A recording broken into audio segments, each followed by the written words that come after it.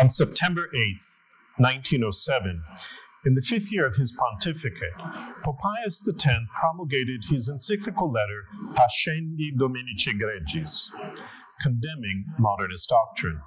Scholars, especially those who do not hold the encyclical in particularly high regard, are quick to point out that the modernist system, elaborated in the encyclical, exists in its totality nowhere else other than in the encyclical itself.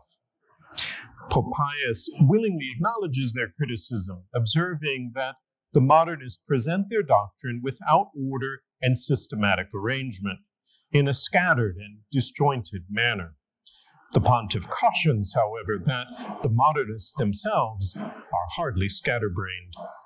They are rather quite fixed and steadfast in their modernist convictions. Pius groups their teachings together in order to point out their interconnection, and thus to pass to an examination of the sources of the errors and to prescribe remedies for averting the evil results. He explains further that the three chief difficulties which stand in the modernist's way are the scholastic method of philosophy, the authority and tradition of the fathers, and the magisterium of the church. And on these, they wage unrelenting war. Our particular interest lies in the second of these three antidotes for the modernist heresy. In our consideration of patristic remedies for modernist woes, we shall not, however, limit ourselves solely to Pius X's Pascendi. Rather, we shall take a broader view of the question, beginning with an examination of 5 earlier papal encyclicals. Pope Pius IX's first encyclical letter, Qui Pluribus, promulgated on November 9th, 1846. His later encyclical, Quanta Cura, promulgated on December 8th, 1864. Leo XIII's first encyclical letter, Inscrutabili de Concilio, promulgated on April 21st, 1878. His third encyclical, Aeterni Patris, promulgated on August 4th, 1879. And his encyclical on biblical studies, Providentissimus Deus, promulgated on June 18th, 1893. Fierce cultural wars waged in the wake of the French Revolution and the Napoleonic Wars rattled the 6 decades that these encyclicals delineate. By no means were those cultural wars merely a matter of intellectual debate. Humanity reaped their bitter existential fruit during the 2 world wars that engulfed the globe in the first half of the 20th century.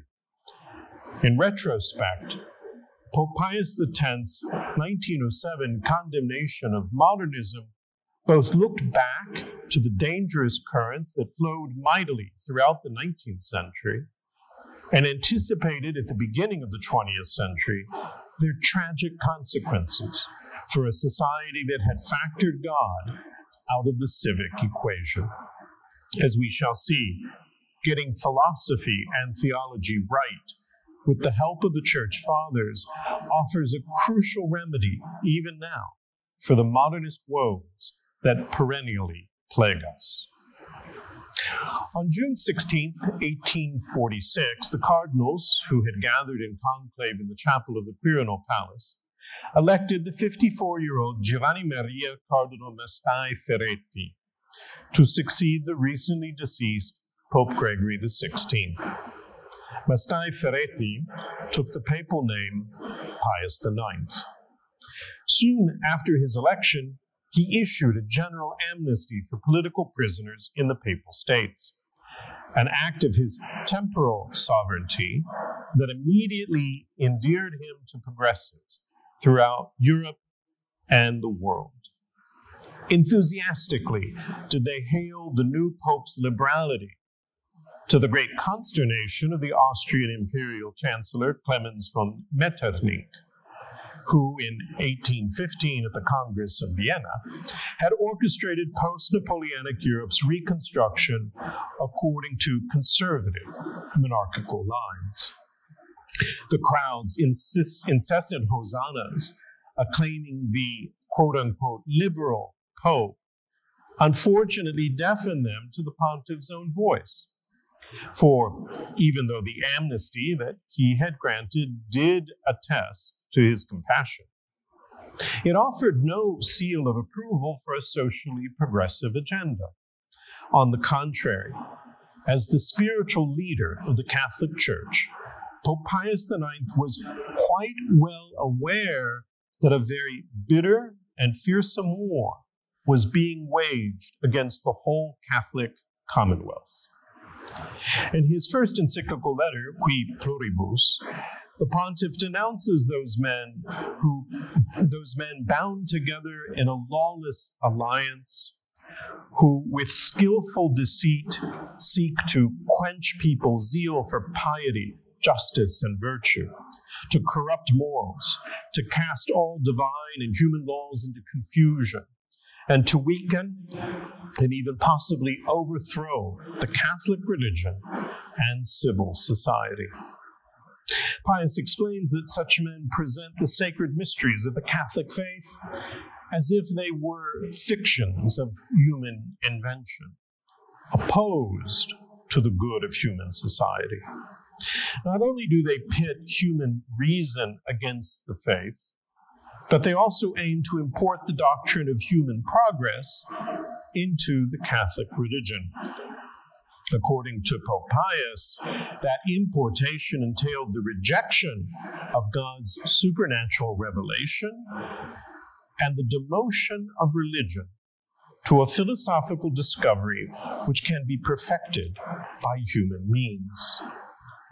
The rationalists, whom Pius opposes, aimed at reducing the Catholic religion to a mere human invention, wherein reason alone reigned. Progress was their battle cry. Despite Pius's clear opposition to such dangerous intellectual and societal currents, the myth of the quote-unquote liberal Pope survived, nonetheless, for almost another 2 years. In the spring of the pan-European revolutionary year, 1848, the hosannas, initially sung by those Italians who had hoped to unite the Italian peninsula in a confederation of states under Pope Pius IX's leadership, gave way to cries for the Roman pontiff's crucifixion. For despite mounting pressure from Italian patriots, Pius, no less enamored of his own Italian heritage, refused to declare war against Catholic Austria, whose rule in Lombardy and the Veneto those same Italian patriots had sought to overthrow. Pius protested that, as the successor of St. Peter, he could not engage in a military offensive against his own Catholic faithful. As a result, Italian public opinion quickly turned against him. 7 months later, on November 24th, 1848, Pius, dressed in the black cassock of a simple priest, fled clandestinely from Rome, then under hostile revolutionary control, for Gaeta, just across the Papal State's southern border in the Kingdom of the Two Sicilies. In February 1849, just as the Pope was inquiring from Gaeta among the worldwide Catholic episcopate of the faithful's devotion to Mary Immaculate in view of possibly defining her Immaculate Conception, revolutionaries declared Rome a republic. Republican rule, however, did not survive beyond the following summer, thanks to a French military intervention on the pontiff's behalf. But Pius did not immediately return to his capital. Only on April 12, 1850, did he re-enter Rome through the Lateran Gate.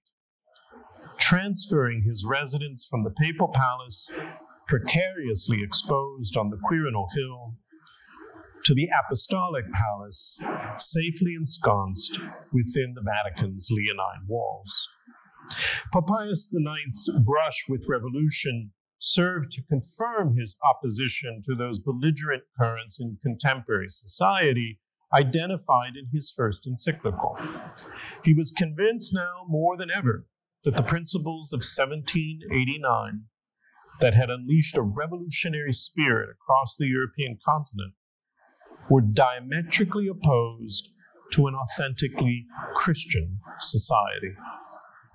On December 8, 1864, the 10th anniversary of the dogmatic definition of the Immaculate Conception of the Mother of God, Pope Pius IX promulgated his encyclical letter, Quanta Cura. The Syllabus of Errors followed shortly thereafter. In what is unquestionably his most controversial encyclical, the pontiff vehemently denounces the nefarious enterprises of wicked men who seek to raise the foundations of the Catholic religion and of civil society. He exposes their opposition to the Catholic Church, the eternal natural law, and right reason, resulting in the greatest loss of souls and detriment of civil society itself. According to Pius, these men labor against the doctrine of Scripture, of the Church, and of the Holy Fathers. They strive to remove all religious discourse from civil society, to banish religion even from private families, to repudiate the doctrine and authority of divine revelation, and to obscure true justice and authentic human rights by means of raw material force.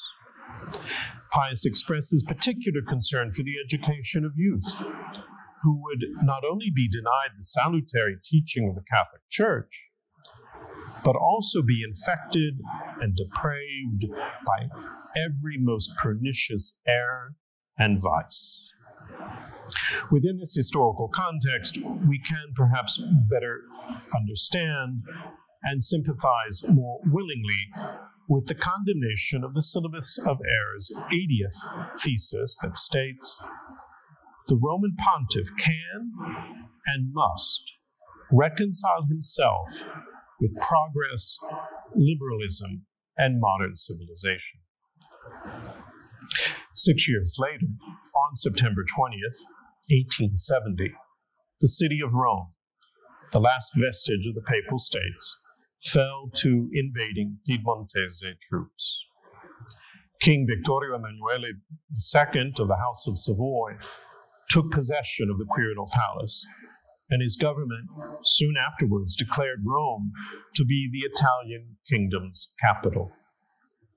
After those fateful events, Pope Pius IX remained until his death on February 7, 1878, a prisoner of the Vatican. To succeed him on the chair of St. Peter, the cardinals, who had gathered in conclave in the Sistine Chapel, elected the Archbishop of Perugia, Gioacchino Cardinal Pecci, who took the papal name Leo XIII. The new pontiff issued his first encyclical letter, Inscrutabili Dei Consilio, 2 months later, on April 21st, 1878.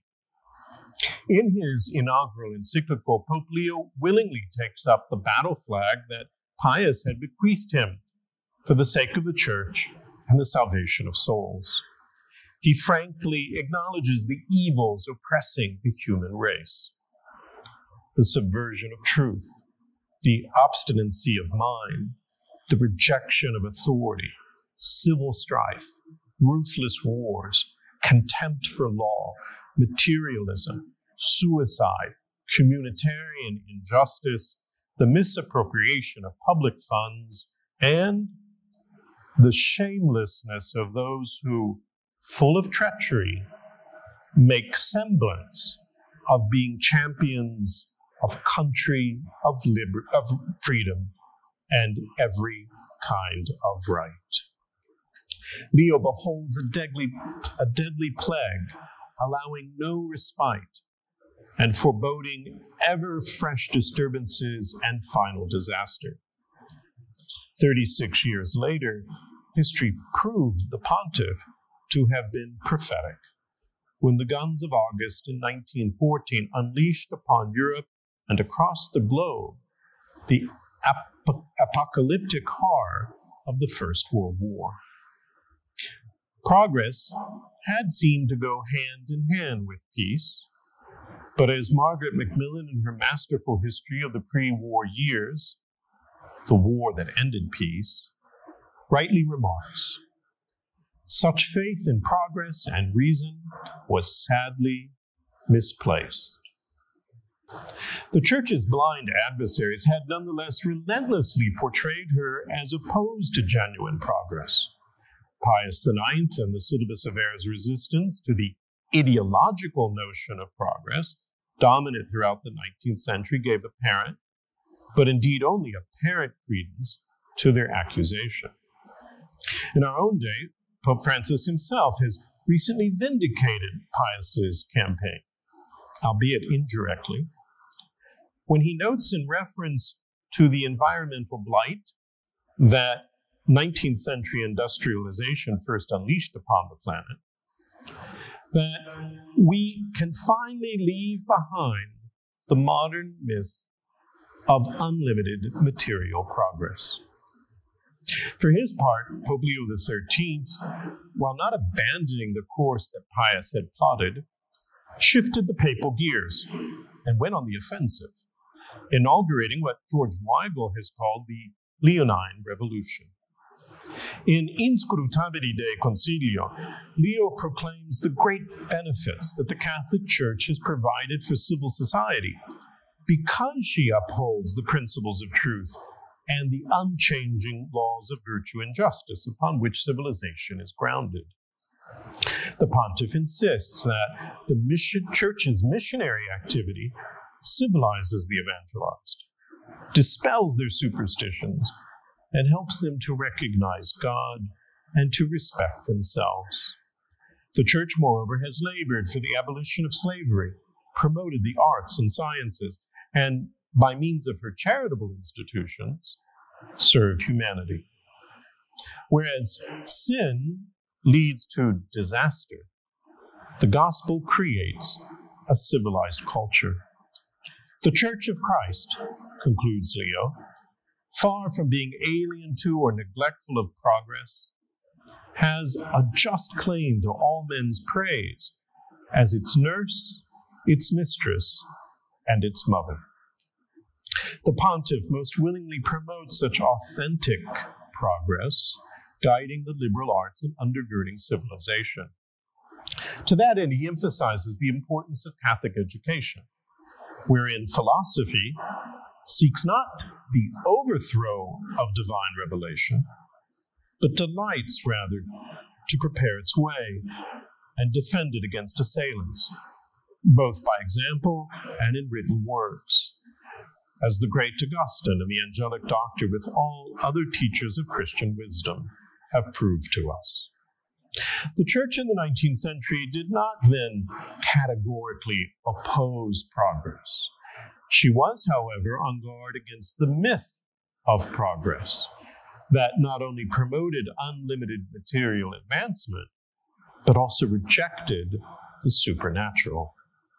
The dominant secular ideology confronting the Church recognized reason alone and militantly factored faith out of all reasonable discourse. Science had become its religion, and technology the novus ordo of its worship. Quite rightly did the Catholic Church oppose its naturalism devoid of the supernatural, its materialism devoid of the spiritual, and its rationalism devoid of the faith. In response, the Church's theologians, her bishops, gathered in council at the Vatican, and finally the Supreme Pontiff, Leo XIII, invoked the harmonious rapport between faith and reason that had characterized Christian antiquity and the Middle Ages, before its gradual disintegration beginning in the 16th century. With its sola scriptura, sola fides, sola gratia, the Protestant Reformation had exalted the faith to the detriment of reason.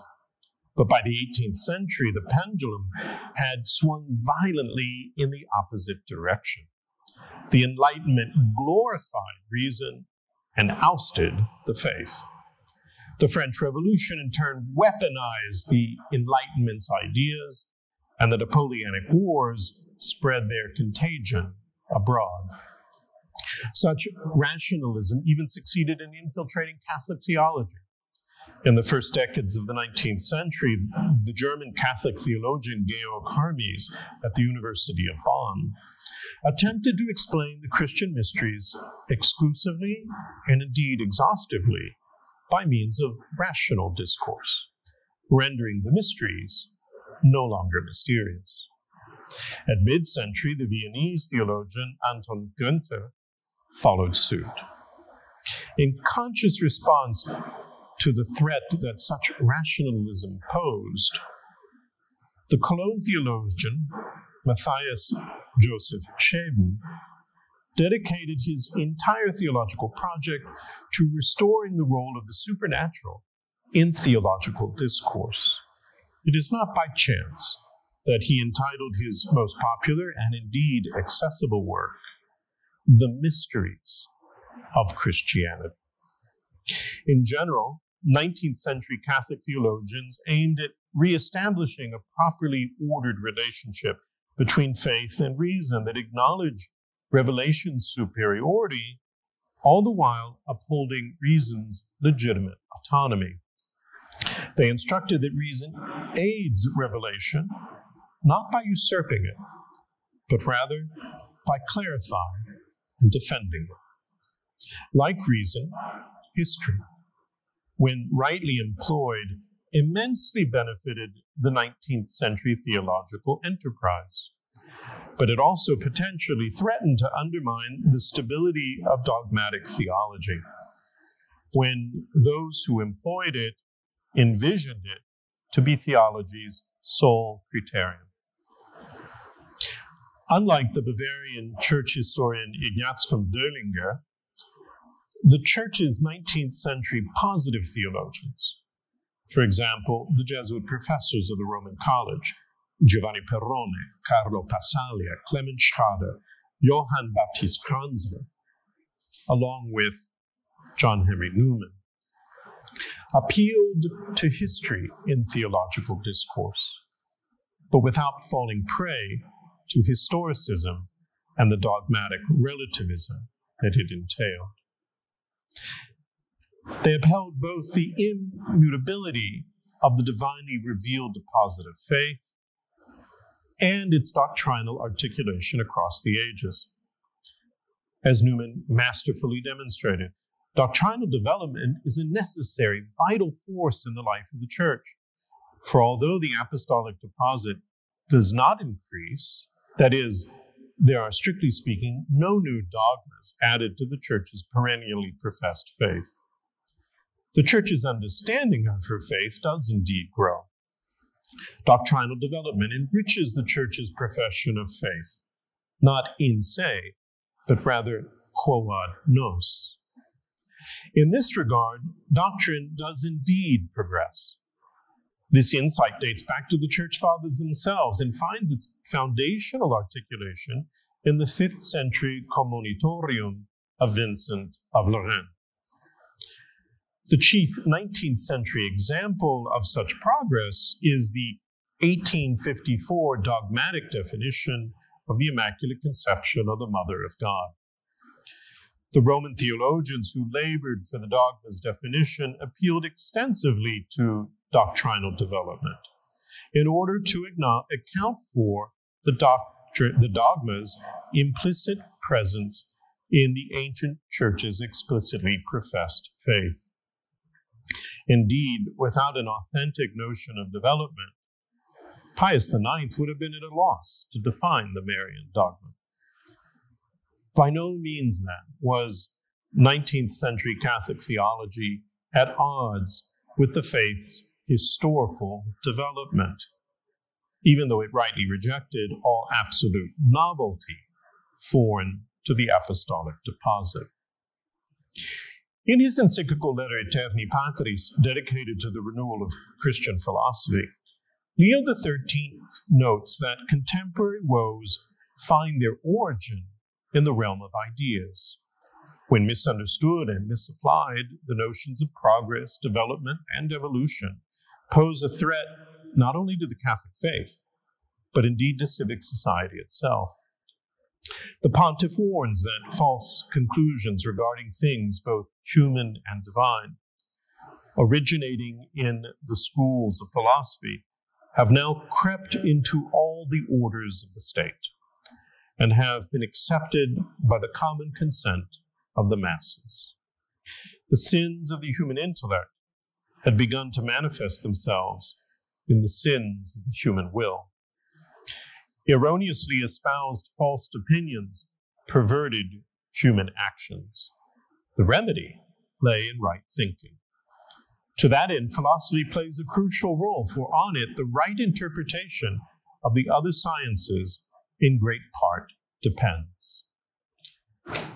In 1824, at the age of 14, Gioacchino Pecci had matriculated at the Roman College, newly reentrusted to the Society of Jesus after the order's general suppression in 1773 and its universal restoration in 1814. While a student at the college, Pecci came under the influence of the Jesuit rector, Father Luigi Tapparelli d'Azeglio, who vigorously promoted Thomistic studies at the college, to the consternation of his Jesuit confreres. Tapparelli met such fierce resistance that his tenure at the college was cut short, but not before he had managed to convince young Pecci of the merits of Thomism. As Archbishop of Perugia, Pecci himself promoted Thomistic philosophy at his diocesan seminary for the intellectual reform of the clergy, in order to arm priests with the Church's own venerable philosophical tradition amid the 19th century cultural wars. Once elected Pope, Leo XIII wasted little time in doing the same for the Universal Church. His encyclical Aeterni Patris aims at restoring Christian philosophy through Thomistic studies. But curiously enough, Thomas Aquinas' name does not appear in the encyclical until the second half. Leo devotes the first half of the encyclical to the Church Fathers.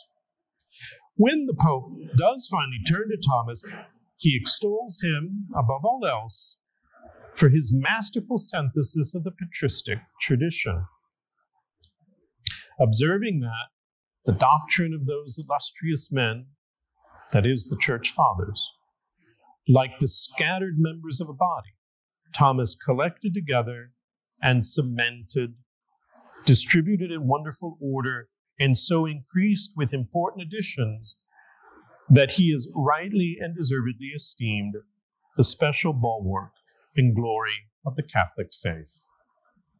Aeterni Patris, therefore, is as much about the Church Fathers as it is about Thomas Aquinas.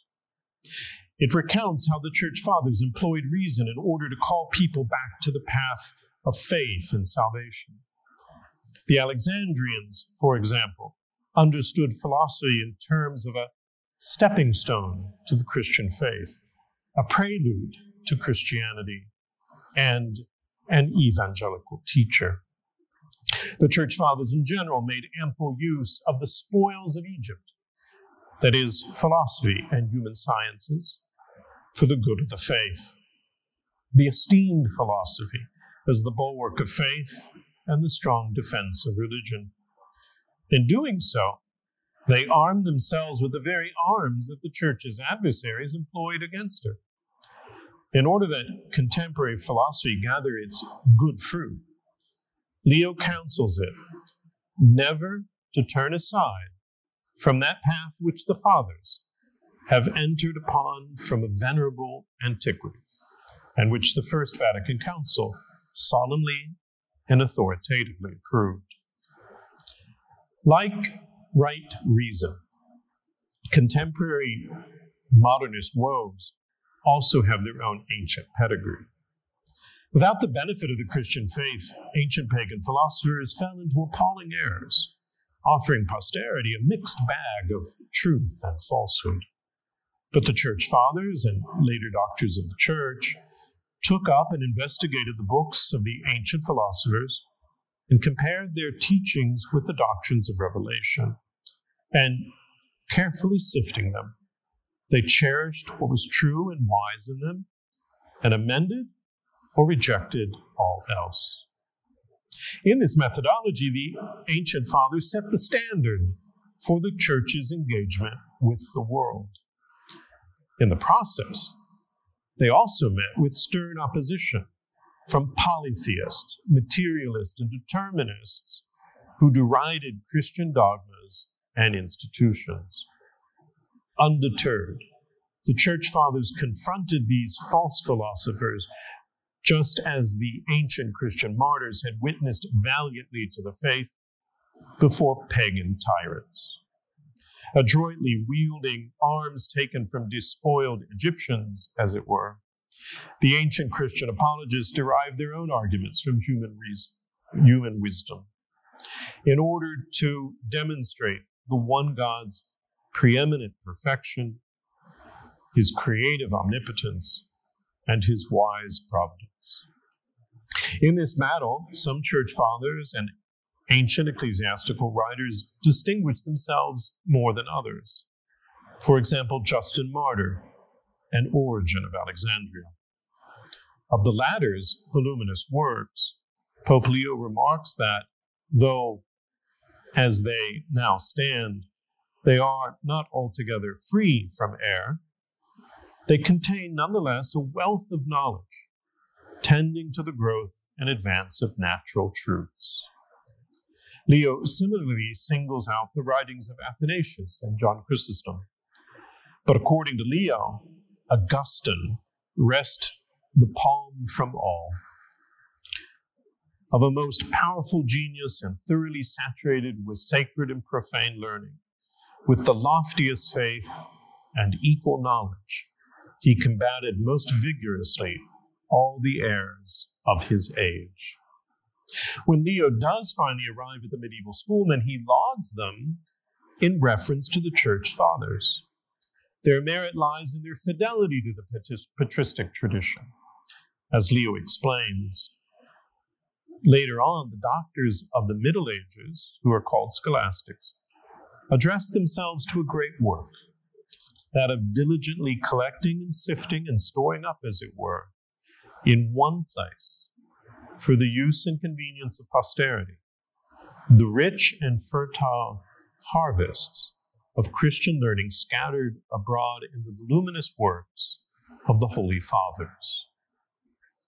In thanking Pope Leo for his third encyclical, John Henry Cardinal Newman lauded this continuity, insisting that contemporary Catholic intellectual exercises should be grafted on the Catholic tradition of philosophy and should not start from a novel and simply original tradition, but should be substantially one with the teachings of St. Athanasius, St. Augustine, St. Anselm, and St. Thomas, as those great doctors in turn are one with each other.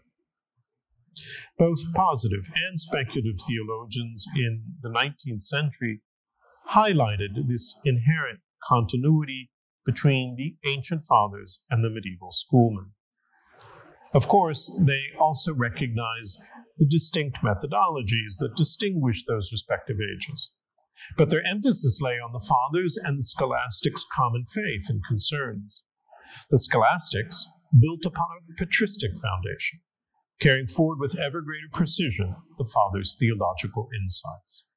Of course, neither the fathers nor the scholastics were monotheistic in their approach to philosophy and theology. Differences naturally arose. Errors did not go unchallenged. But the pervasive novelty, so characteristic of the modern age, did not hold sway, the ancient Gnostics and the occasional medieval heretic notwithstanding. Since the dawn of modernity, however, philosophical systems without respect for the faith have multiplied. Differing conclusions regarding crucial questions regularly clash. Doubt and error have taken root. Leo laments that this new pursuit seems to have caught the souls of certain Catholic philosophers who, throwing aside the patrimony of ancient wisdom, choose rather to build up a new edifice than to strengthen and complete the old by aid of the new, ill-advisedly, in sooth, and not without detriment to the sciences. Lacking a sturdy common foundation, the novel totters. Nonetheless, Leo does not dismiss outright the good that new discoveries can bring to contemporary philosophical discourse. He affirms that every word of wisdom, every useful thing by whomsoever discovered and planned, ought to be received with a willing and grateful mind. But he cautions against mere erudition and its infatuation with the novel. The pontiff warns that in the tempest that is on us, the Christian faith is being constantly assailed by the machinations and craft of a certain false wisdom. Like Pius IX before him, Leo is especially concerned about the education of youth, who are the growing hope of the Church. He advises that, apart from the supernatural help of God, nothing is better calculated to heal those minds and to bring them into favor with the Catholic faith than the solid doctrine of the Fathers and the Scholastics. On November 18, 1893, in the 18th year of his pontificate, Pope Leo XIII promulgated his encyclical letter, Providentissimus Deus, on the study of Scripture. Not only did the pontiff desire that Scripture should be made safely and abundantly accessible to the flock of Jesus Christ, but also that no attempt be made to defile or corrupt it, either on the part of those who impiously and openly assail the Scriptures, or of those who are led astray into fallacious and imprudent novelties. In the 16th century, Protestant reliance on private judgment and its consequent repudiation of the tradition and the Church's magisterium had presented a serious challenge for biblical studies. But by the 19th century, a far more formidable foe had arisen that threatened not only the Catholic Church, but also the Protestants' sole scriptural authority. Now we have to meet the rationalists, true children and inheritors of the older heretics, explains Leo, who, trusting in their turn to their own way of thinking, have rejected even the scraps and remnants of Christian belief which had been handed down to them. The rationalists denied God's supernatural revelation, the Bible's divine inspiration, and the scriptural account's authenticity. They specifically rejected the prophetic and the miraculous, reducing the former to merely natural predictions, and the latter to either the startling effects of natural law or else tricks and myths. To remedy this proto-modernist woe, Pope Leo appeals to the patristic tradition and to mystic thought.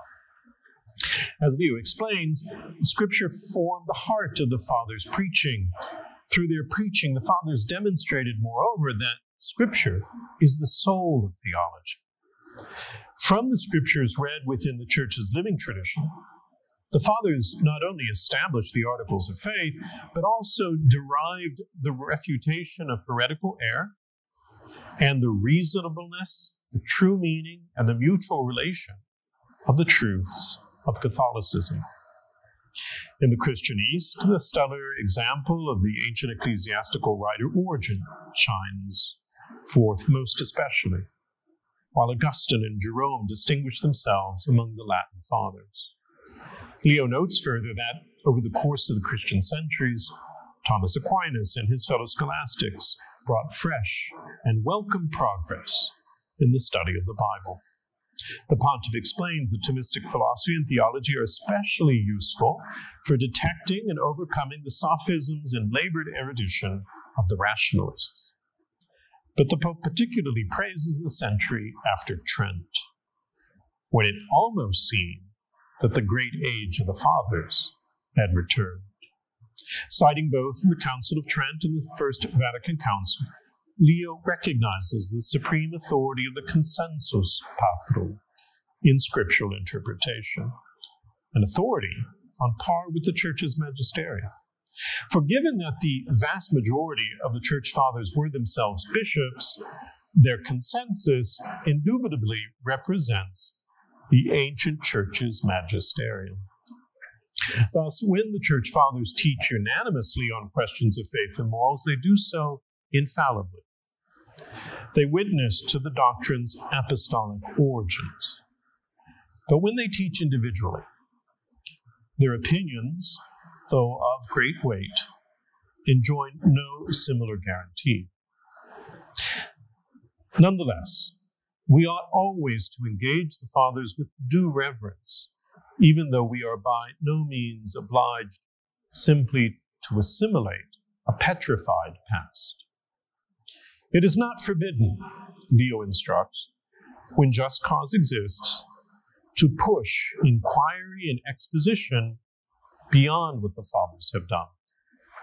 Indeed, the pontiff sanctions a developmental discernment that recognizes the patristic age's normative status, adheres to the Fathers' consensus, and allows for legitimate progress in those matters where the Fathers have proven to be inadequate. Consequently, Pope Leo willingly admits, for example, that in some things the Fathers have been surpassed. As he observes, in commenting on passages where physical matters occur, the Fathers have sometimes expressed ideas of their own times, and thus made statements which in these days have been abandoned as incorrect. Thus does Leo strike a proper balance between the divinely revealed apostolic tradition to which the Church Fathers notably attest, and modernity's discoveries that help to advance our knowledge.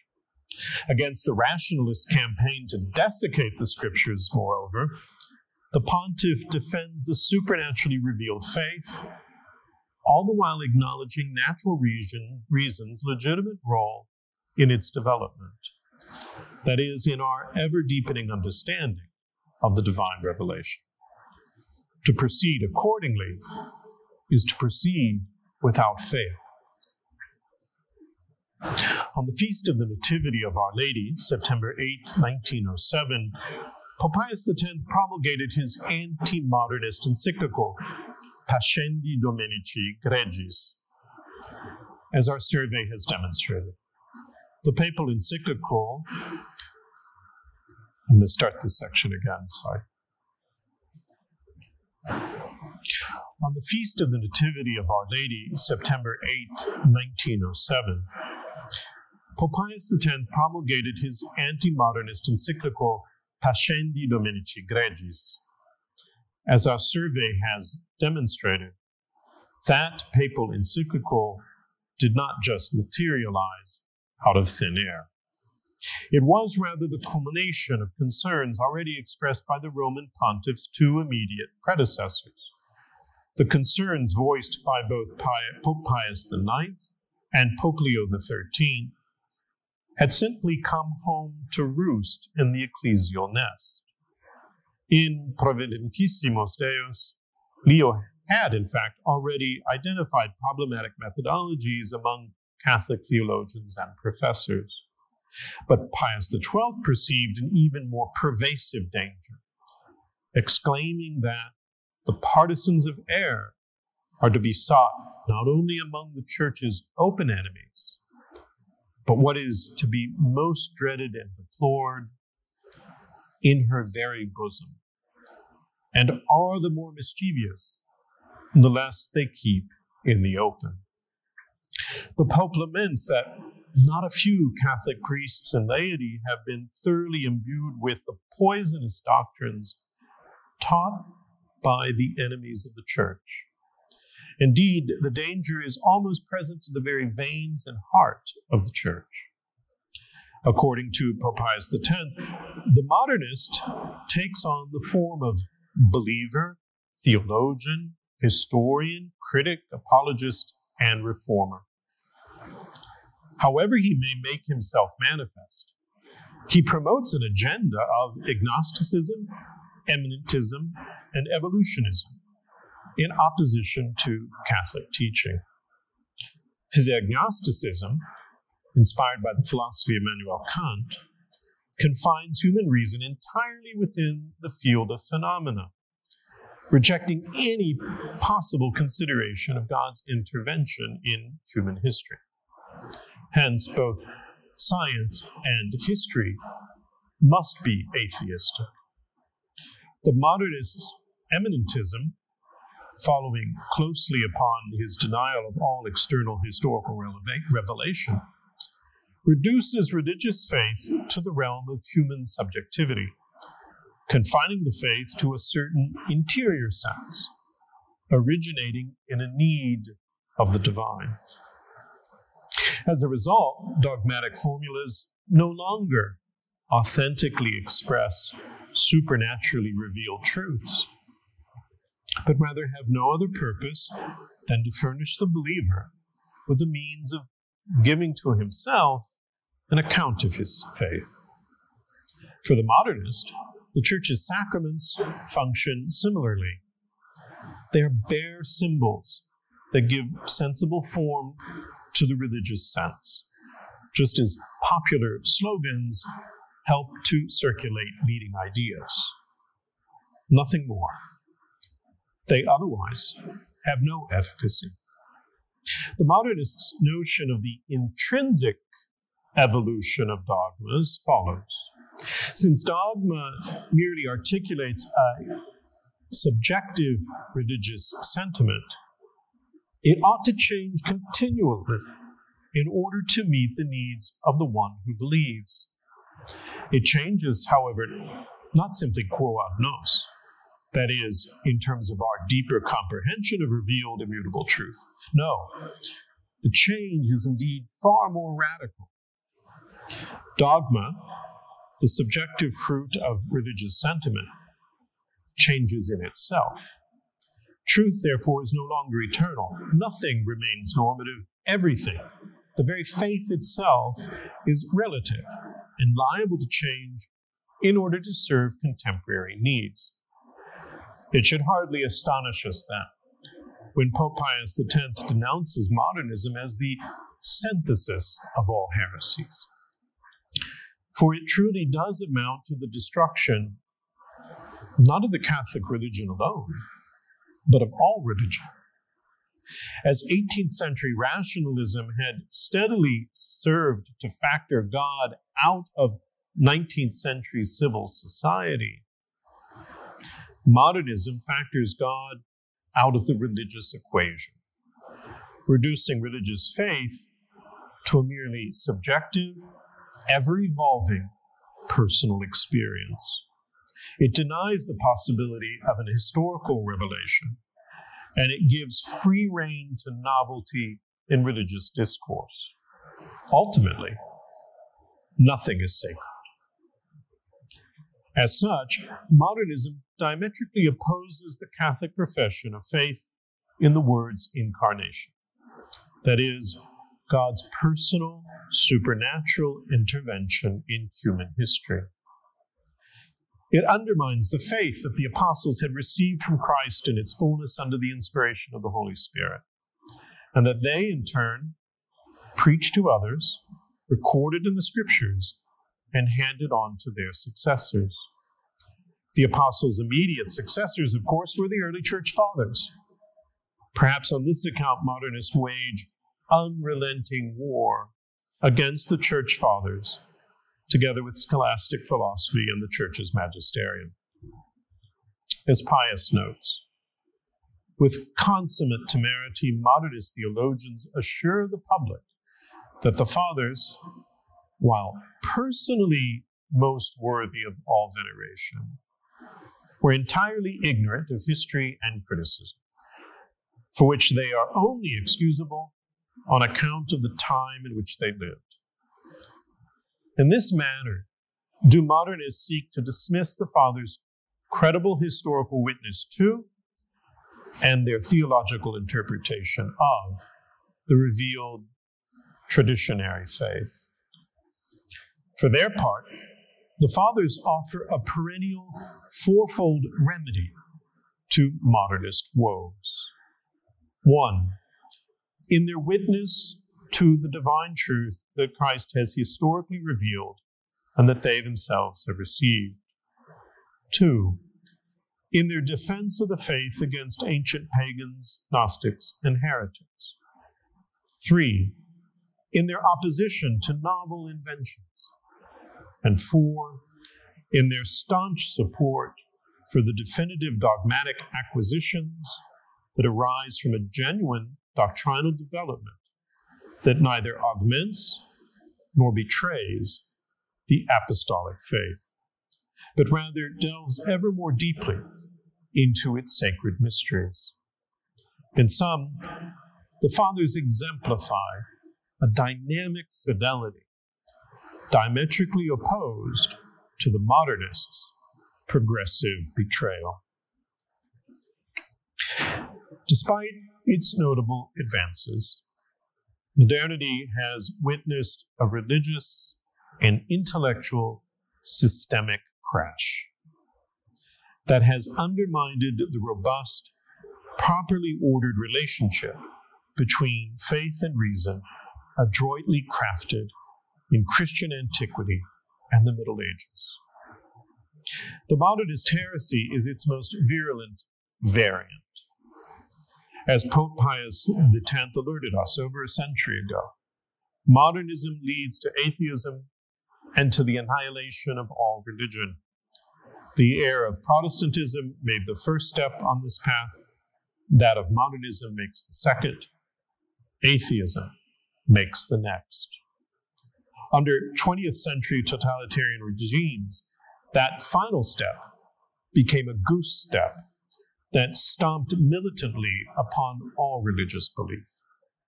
Even now, as Rod Dreher observes in his 2020 book, Live Not by Lies, the essence of modernity is to deny that there are any transcendent stories, structures, habits, or beliefs to which individuals must submit and that should bind our conduct. Indeed, modernism denies the supernatural any role in religious and rational discourse. Its agnosticism reduces religion to sentiment whose vital eminence results in a rampant relativism responding to the ever-evolving zeitgeist. Religious faith and civil society are simply left adrift. After such a tremendous systemic crash, our only hope for rebooting the system lies in the recovery of memory. For if we were to lose our memory, then all would indeed be lost. Memory has become the battleground for culture. As Pius X observed, modernists exercise all their ingenuity in an effort to weaken the force and falsify the character of tradition, so as to rob it of all its weight and authority. They destroy as far as they can the pious traditions of the people and bring into disrespect certain relics highly venerable from their antiquity. Modernist iconoclasts dismantle the past in order to fashion a novel future according to their own designs. They are the ideologues in power both in classrooms and newsrooms, of whom Dreher speaks, who manipulate collective memory to capture the future. The present destruction of public statuary, for example, dramatically characterizes the contemporary cancel culture that has exploded in the West. Its perpetrators are the modernists' rightful heirs. But as the Roman pontiffs of the 19th and early 20th centuries have warned us, far more subtle and destructive forms of annihilation are operative both within the academia and the ecclesia. Against such modernist woes, the Church Fathers offer us a most salutary remedy, for they assure our memory that is nothing other than the vital sap of the present. They witness collectively to the supernaturally revealed truth contained fully within the apostolic deposit of faith that remains a living force across the ages. They comment masterfully on Scripture. They hand on authoritatively the Church's living tradition and promote insightfully its ever deeper comprehension.